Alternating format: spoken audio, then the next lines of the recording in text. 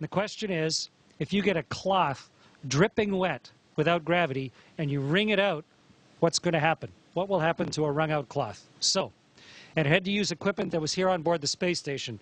We may have the coolest washcloths ever here on the space station. I'm going to show you. Here's one of our washcloths.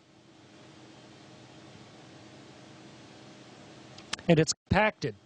It's put down into this little tiny hockey puck so that it saves space. But when you open up a hockey puck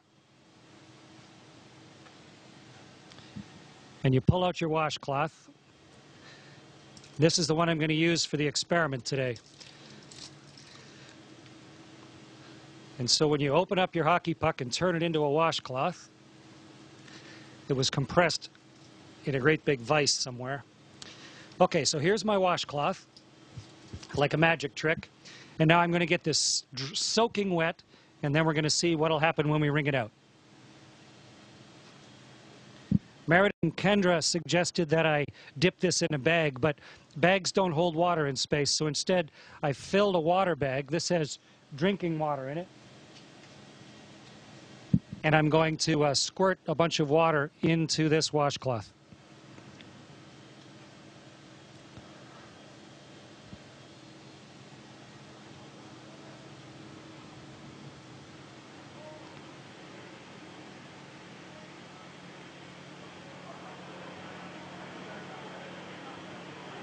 Okay, so here's a soaking wet washcloth.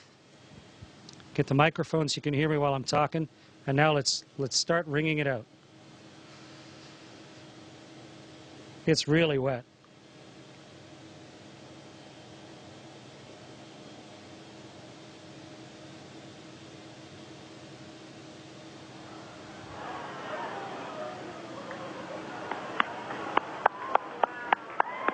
It's becoming a tube of water. The water is all over my hands, in fact. It wrings out of the cloth into my hands. And if I let go of the cloth carefully, the water sort of has it stick to my hand. Okay, so the experiment worked beautifully. And the answer to the question is the water squeezes out of the cloth, and then because of the surface tension of the water, it actually runs along the surface of the cloth and then up into my hand, almost like you had Jell-O on your hands or gel on your hand, and it'll just stay there. Wonderful moisturizer on my hands.